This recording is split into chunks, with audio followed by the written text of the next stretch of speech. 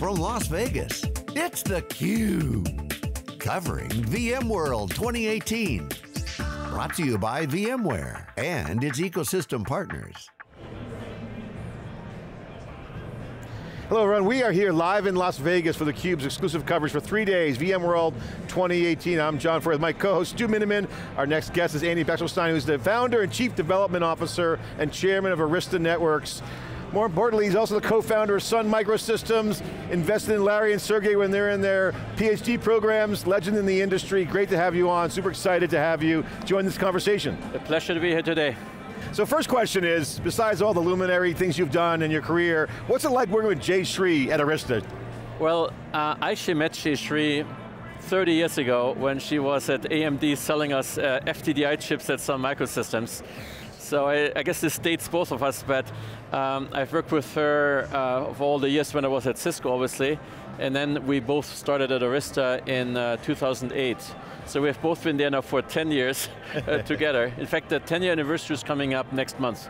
Jay Shree's a great CUBE alumni. She's an amazing person, great technologist. We miss her, wish she was here having more conversation with us on theCUBE. But stepping back, over your career, you've seen many waves of innovation. You were involved in all of them, big ones happening, semiconductor, computers, and now with Arista going forward, and now cloud. Did you know the rocket ship of Arista was going to be this big? I mean, you designed it at the beginning. What was the itch you were scratching in? Did you know it was going to be a rocket ship? Well, we had some very early, what led to the founding of Arista was we had lunch with our best friends at Google, and Larry himself told me that the biggest problem they had was not servers, but actually the networking and scaling that to the future size of their data centers. And they were going to go off to build their own network products because there was no commercial product on the market that would meet that need. So we thought, with the emergence of merchant silicon, we could make a contribution there. And the focus of the company was actually on cloud networking from the very beginning, even though that wasn't even well understood in the industry as being a major opportunity.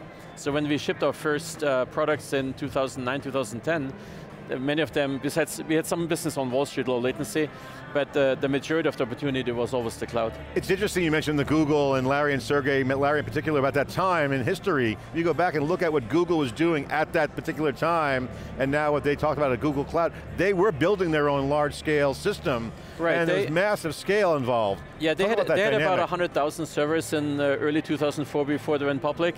Now they have, who knows how many millions, right? And all, of course, the latest technology now. So the sheer size of the cloud, the momentum the cloud has, I think was hard to forecast. We did think there was going to be a shift, but the shift was in fact more rapid than we expected. Yeah, Andy, you talked about cloud networking, but today we still see there's such a huge discrepancy between what networking is happening in the data center and the networking that's happening in the hyperscalers. At this show, we're starting to hear about some of the multi-cloud. You had some integrations between Arista and VMware that are starting to pull some of those together, but maybe you could give us a little bit about what you're seeing between the data center and the enterprise versus the hyperscalers when it comes to networking. So the data enterprise has still largely what we would call a legacy approach to networking, which dates back 10, 20, 30 years. And many of those networks are still in place and progressing very slowly. But there also are enterprise customers who want to take advantage of what the cloud has done in terms of cloud networking, including the much better scalability, the much better resiliency, the much greater automation. So all these benefits do apply equally well to the enterprise, but it is a transition for customers to fully embrace that. So the work we're doing together with VMware on integrating our Cloud Vision, our physical switches with the microsegmentation is one element of that. But the bigger topic is simply an enterprise that wants to move into the future really should look at how did the cloud people build their networks, how can they run a very large data center with 10 network admins instead of hundreds of people. And especially the automation that we have been able to provide to our customers, automatic updating of software, being able to bring out new releases into a running network without bringing the network down, nobody could even think about doing that 10 years ago. Yeah, you bring up a great point about automation. I loved, in the keynote this morning, Pat Gelsinger talked about, what was it, 39 years ago, he did something at Intel, said we were going to do AI. Didn't quite call it AI back then, but he said, and now we're starting to see the fruits of what come out. In the networking world, we've been talking about for decades, automating the network more. You live through the 1 gig, 10 gig, 40 gig, 400 gig you're talking about. Are we ready for automation now? Is now that moment in networking? I think people are ready for 30 years, but the weird thing is, there always was a control plane in the network, the routing protocols, but for management, there was never really a true management plane, meaning the legacy way is you dial in with SNMP into each switch and configure your access list manually, more or less. And that's really a bad way of doing it because humans do make mistakes. You end up with inconsistencies, and a lot of network outages actually has been traced to literally human mistake. So our approach with what we call Cloud Vision, which is a central point that can manage your entire base of Arista switches in a data center, it's all automated. You want to update a thing, you push a button and it happens. And there's no more dialing into SNMP into individual switches. How would you advise people who are looking at the architecture of the cloud, who are replatforming? Large enterprises have been legacy all day long. You mentioned earlier just now on theCUBE that how the cloud guys were laying out the network was fundamental, how they grew.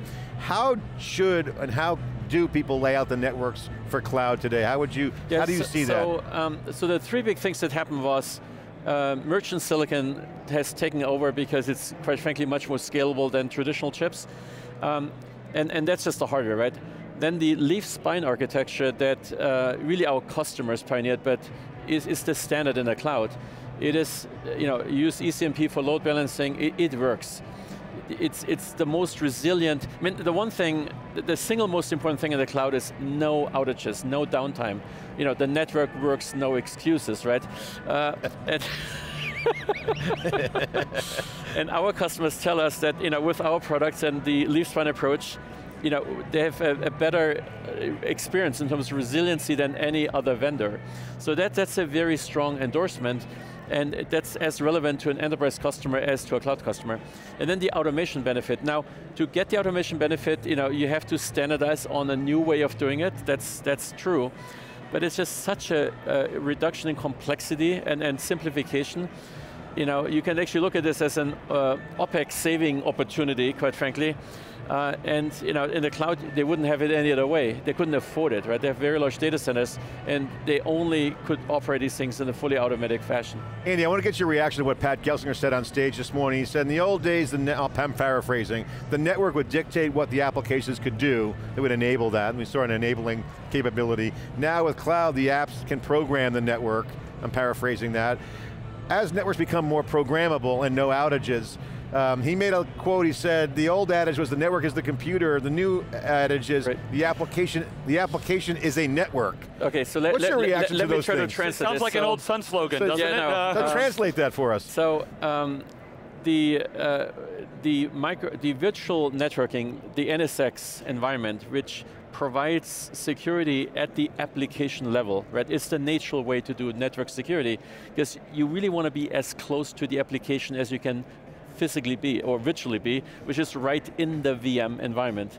So VMware clearly has the best position in the industry to provide that level of security, which is all software-defined networking.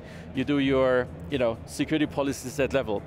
Where we come in is, with Cloud Vision now, we have announced a way to integrate with NSX microsegmentation, such that we can learn the policies and map them back down to the access list of the physical network to further enhance that security. So we don't actually create a separate silo for yet another policy management.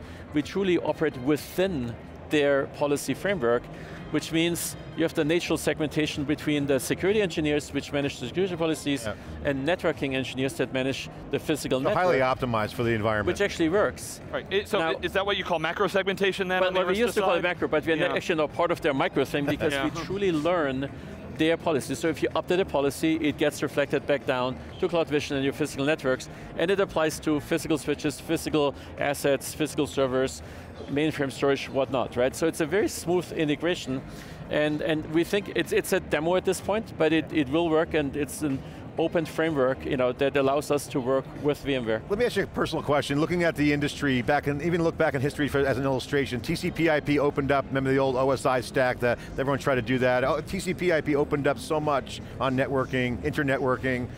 Is there a technology enabler in cloud that you see that's going to have that kind of impact? Is it an NSX? How do customers going to deal with the multiple clouds? I mean, is there an interoperability framework coming? Do you see a real disruptive technology enabler that'll have that kind of impact that TCP spawned massive opportunity and wealth creation and startups and functionality?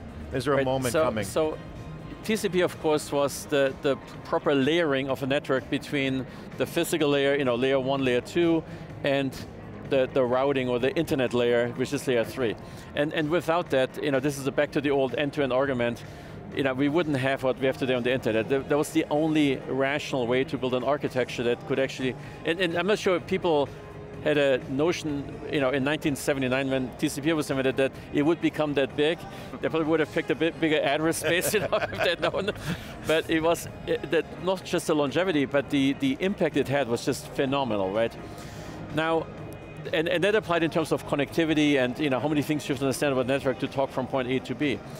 The NSX level of network management is a little different because it's much higher level. It's really a management plane, back to the point I made earlier about management planes, that allows you to integrate a cloud on your premise with one at Amazon or at IBM or in the future Google and so on, in a way that you can have full visibility and you know exactly what's going on, all the security policies. But this has been a dream for people to deliver, but it requires to actually have a reasonable amount of code in each of these places, both on your server. It's not just a protocol, it's an implementation of a capability, right?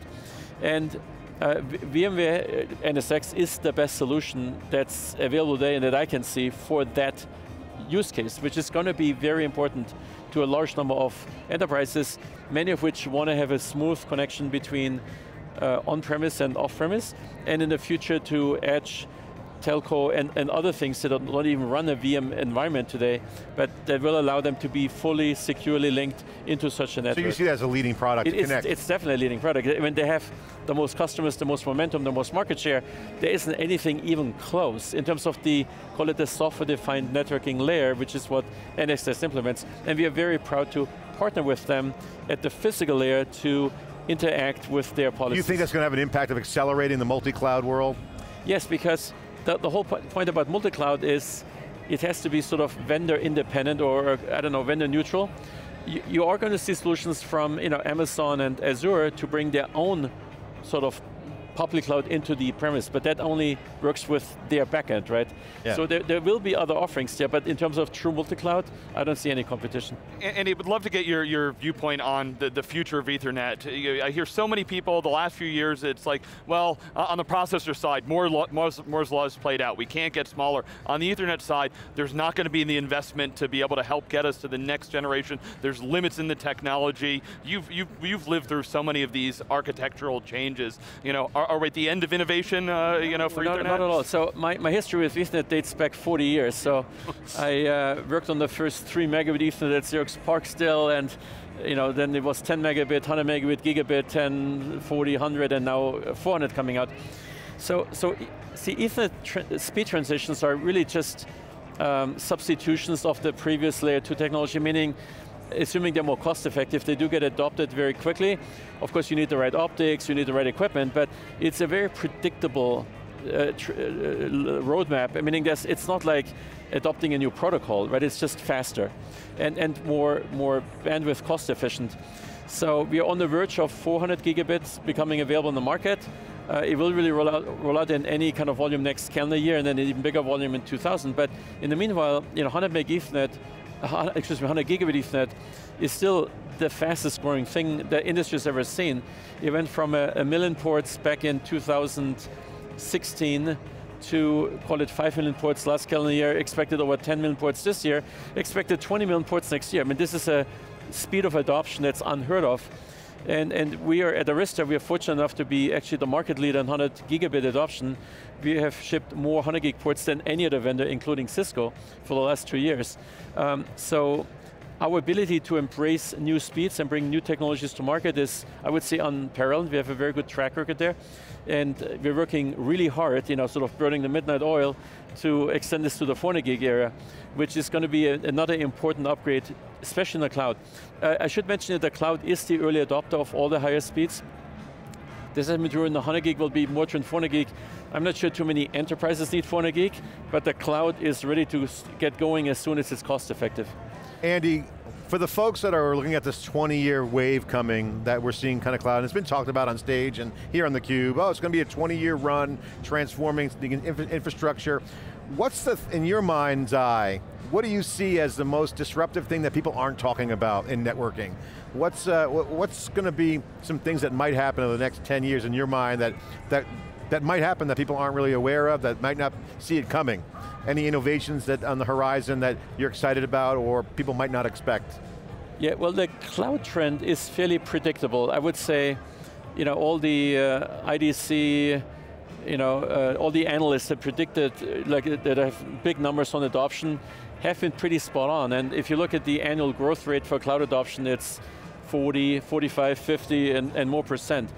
Now, there's a good question, of course, how the big cloud vendors in the end will compete against each other. You got, Amazon is the biggest. Microsoft is actually growing apparently faster than Amazon right now, but they have some catching up to do. And Google working overtime, to get bigger. And they may differentiate in terms of their specific focus. For example, Google has a lot of AI technology internally that they've used for their own business. And with TensorFlow and so on, they're arguably ahead of others, and they may just bet the farm on AI, right, and big data analytics and things like that, which are very compelling business opportunities for any enterprise customer. So the potential value that can be created deploying AI correctly is in the perhaps trillions of dollars in the next 10 years. But it probably doesn't make sense for most companies to build their own AI data center, because you need a huge capital expense, what hardware do you use? It's going to evolve very quickly. So that may be one of the classical cases where you won't actually start in the cloud, and the only reason to ever move it on site is you have a well-defined environment, right? So I would actually say it's the new applications that may start in the cloud that haven't even rolled out it in volume, like AI, that will maybe the biggest change that people didn't expect. Final question, what's the future of Arista? Oh, we're just working really hard to be the best provider of products, of making the best products for our customers, both for the cloud and for enterprise. And one thing I was going to mention about Arista is that people think we're selling network boxes, switches, routers, which we do. But the vast majority of our investment is actually software, not hardware. So we have over 90% of our R&D headcount is in software. And so the right way to think about it is actually we're a software company, not really a hardware company. And the saying we have internally is that hardware is easy, software is hard. Because it's actually true. Software is much, much harder than building hardware these days. And the EOS software is now well over 10 million lines of codes, written by over thousands of man-years of engineering. So it has been a tremendous journey we have been on, but we're still scratching the surface of what we can do. And the focus of the software, obviously makes sense. Software defined is driving everything. What are the key focus areas on the software that you guys are looking at? What's the key priorities for Arista? Yeah, we have talked about extending our business beyond the data center into the campus. We announced our very first acquisition recently, which is actually a Wi-Fi company. But I can guarantee you it's going to be a software-defined Wi-Fi network, not a legacy controller-based approach, right? For enterprise, right? And we're not that interested in the hardware, we're really interested in providing a better managed solution to our customers. A lot of IoT action on. Andy, thanks for taking the time to come on theCUBE, really appreciate it. Great to meet you and have you on theCUBE. Great conversation here. This is theCUBE, I'm John Furrier, Stu Miniman, breaking down all the top coverage of VMworld 2018, getting the input and the commentary from industry legends and also key leaders in the innovation cloud networking. This is theCUBE, stay with us for more after this short break.